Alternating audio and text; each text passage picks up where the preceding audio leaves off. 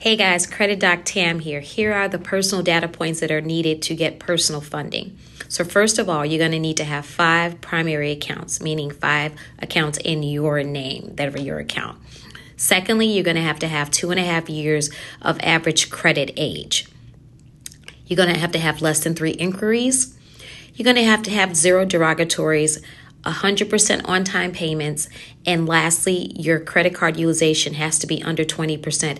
For example, if you have a $100 credit card, then the credit card limit, then you can't owe more than $19. Now, how you can get these things in order? If you only have 3 primary accounts, you can always add additional ones without having an inquiry added by getting a pledge loan through somewhere like Navy Federal. That's where it's like a secured loan against your own money. You can get credit builder accounts through companies like Ava, Credit Strong, Kickoff, Self.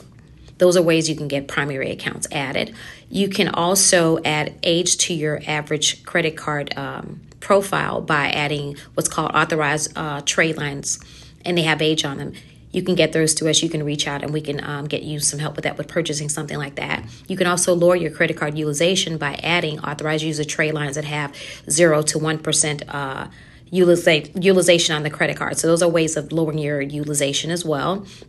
You can get inquiries removed for accounts that are not active, open, positive credit cards. If you do that, if you attack them, they're going to close them.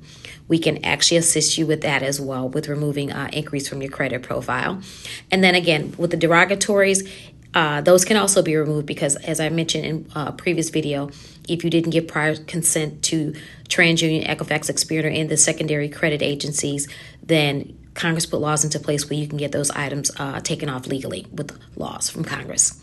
So reach out to us.